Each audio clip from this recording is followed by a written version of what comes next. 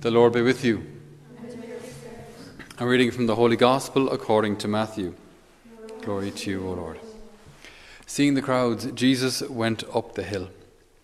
Then he sat down and was joined by his disciples. Then he began to speak, and this is what he taught them.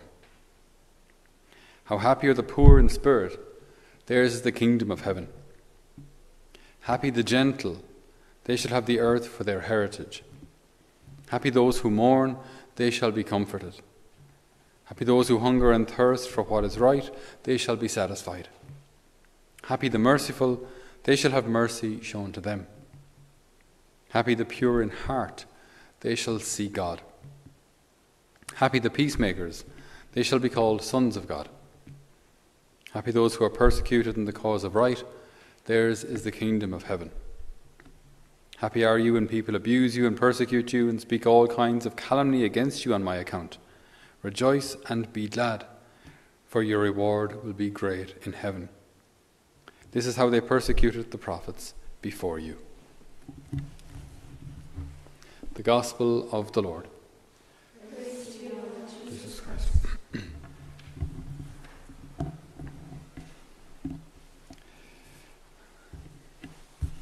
So we had a guest come to visit us on one particular occasion here in Holy Family, and they popped into the kitchen, and one of our girls in the house here, who shall remain nameless, but whose name rhymes with Ace, and she's great, she welcomed this guest into the kitchen, and she said to this guest, she said, "Would you like some strawberries and ice cream?" And the guest said, "No, I haven't had my dinner yet." But she said, "But you're an adult. You can have your dessert first." Right? And it gave us a great insight into what this particular girl thinks adulthood is all about. You know, you can have your dessert first. That's what it means to be an adult. It's great. It's great. But it got me thinking, as do many things, that why do we have that rule? Why do we have that rule in families, you know, that you have your dinner first and then your dessert? The reason we do that is because you don't want to spoil your appetite, right? You have your dessert first, then you've got a belly full of completely pointless foods, even though they taste wonderful, like strawberries. Not particularly nutritious, but you've got a belly full of them and it does nothing for you. So you have your good food first, then the dessert, right? It's mom's wisdom in there somewhere that we should have our good meal first. Now, what can often happen to us in the spiritual life is if we fill our souls, right, with spiritual junk food, we're not hungry for spiritual truth. If we fill our hearts with spiritual rubbish, we're not hungry, we've no thirst, we've no desire for spiritual truth, for the spiritual richness that's being offered to us. Okay, so how does this work in reality? I'm sure we've all kind of had the experience. If you, when I was young, you couldn't really binge watch a series, okay, unless you bought the box set, which were usually horrifically expensive. And buying a box set of MacGyver or Dallas, I mean, not even sure if they existed. I don't think they did. Whereas now, with the internet, you can actually binge watch a series. You can wait till the series is over and just watch all 8 episodes back to back. Not eat that day, not shave, come downstairs looking all kind of pale and say, "I just finished watching the whole series of..." What's the name of show quickly? Give me one. Sherlock. That would never happen, though. That would never happen. So, you know, you come on, you know, so we can actually binge watch a show. And I think you'll find that when we fill our day, right, with little screen entertainment, you're not going to have much of a desire for the rosary. Somehow, because you're used to being entertained, you know. So this entertainment culture that we have now, by the way, it was actually the very same back in the Romans' time, when life began to become a little more comfortable, and they didn't have to worry anymore about, like, you know, what do we eat today, or what enemies do we have to fight off today. When food was plentiful and the borders were secure, what do you do now? Games, right? Colosseum, Circus Maximus, entertainment. We have time now for entertainment. So, not that entertainment is a bad thing, but all things in their proper proportion, all things in measure. And if we spend a lot of time, right, just with this kind of entertainment culture in front of screens for hours and hours, you will find that you will not have a hunger for spiritual things. You will not be interested in the lives of saints. You will not be interested in what the Pope has to say about anything unless it's controversial. You won't be interested in the gospel. You won't really be interested in Jesus. So in the things that matter the most, the things that matter for eternal life, remember, 10,000 years of eternal life is only beginning. It's only getting started when you're 10,000 years there. So the couple of hours, the 80, 90 years that we have here will pass, and will pass quickly in comparison to eternity. And yet we invest so much time in the entertainment in the here and now, and not in eternal life which lasts forever. Our lives here just being a blink of the eye in comparison.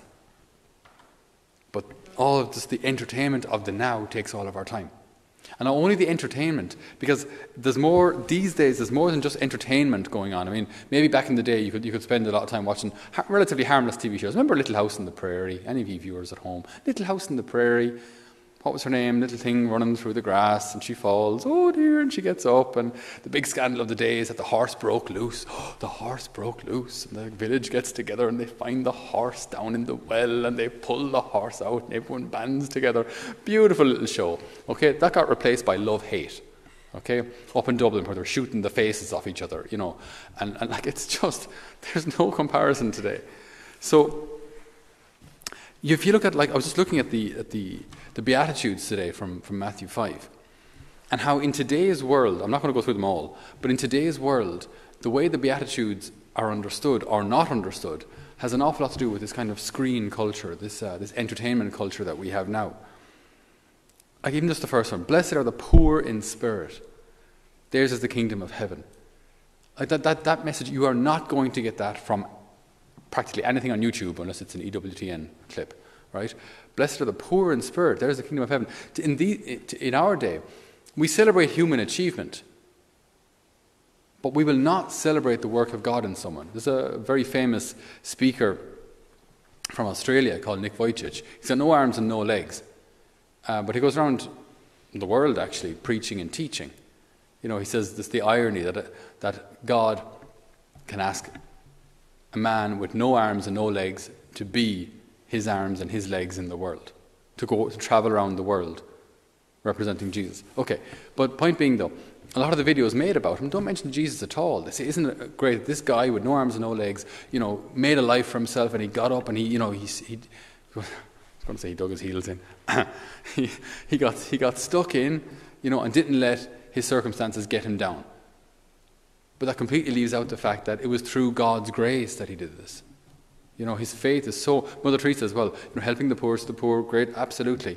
She did this out of love for God, this recognizing that the poverty of spirit. I can't do this on my own, but I can do all things in Christ who strengthens me. That's purity, poverty of spirit. Recognizing I can't on my own, but with God I can.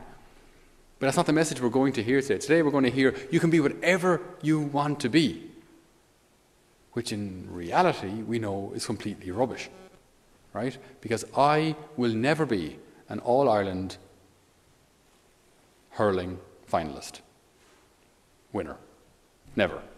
Now, if I train really, really hard, I'm 41. I'm too old, too grey, right? Too whatever. I'll never be that.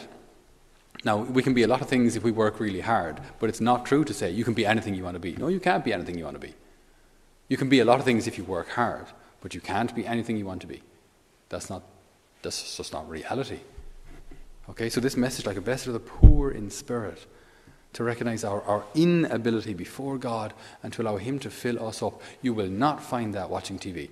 You will not find that on YouTube. You'll not find that in a world full of entertainment. Blessed are the gentle. Are we going to learn gentleness from our screen time? We're not. We're not. The opportunities are seized, they're grasped, we capitalize on them, but not. No, the world is not for the gentle. That's not the message we're going to get. I'm going to put two together and then I'll leave it there for today. But it says, happy are those who hunger and thirst for what is right, they shall be satisfied. And also, happy are those persecuted in the cause of right, theirs is the kingdom of heaven. So this idea of doing what is right, come what may.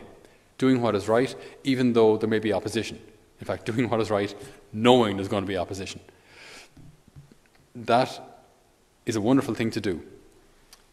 The danger or the difficulty lies in discerning what is right.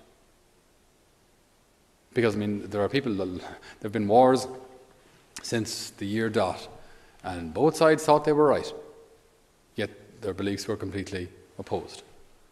So just because you're willing to fight for something doesn't mean you're actually fighting on the right side. Just because you want to swipe and kick and gouge until you get your way doesn't actually mean you're fighting for the right thing. So how do we know we're fighting for the right thing? How do we know? Well, the way we know, for us as Christians, is this the will of God? And is this helping me and others get to heaven? So, like, for example, with the pro-life issue, is it the will of God that children be killed in the womb? No. It just simply cannot be. So is it worth fighting to protect those lives? Yes, it is. Is that going to be opposed? You betcha. But we know we're fighting on God's side. It would be the will of God that these lives be protected. Now, does this mean that we have to go out and actually physically attack people? Absolutely not. But standing up for what is right, how do we discern what is right? It will be the will of God. God will inspire it.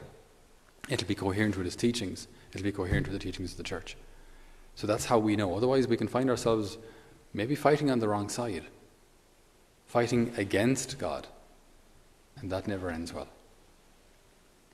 So, my dear brothers and sisters, in order to maintain our appetite for spiritual things, in order to maintain our appetite for spiritual truth, it requires self-discipline. It requires self-sacrifice. It requires me saying no to screen time. It requires me saying no to entertainment. Let's phrase it positively. It requires me saying yes to all these other wonderful possibilities, opportunities, and alternatives that we have. We have relatively good weather at the moment. We live in a safe country, and we've been encouraged. I think most of us, many of you, have been going for walks like you've never gone for walks in your life before. It's like when it was made illegal, well, by God, I'm going for a walk now, like typical Irish. Make it illegal and then we'll do it. So during one of your walks, bring your rosary. And if you're a younger person, go for a walk with a rosary beads. And if you're a younger person and you happen to be going out with someone, if you're madly in love, bring that person for a walk with you. And say, would you mind terribly if we just pray a decade of the rosary? A decade of the what? A decade of the rosary. And he, she, they might say, well, I'm not quite sure how that goes. Don't worry, I'll show you. And if they pray it with you till the end, it's a really good sign that your relationship is going the right direction.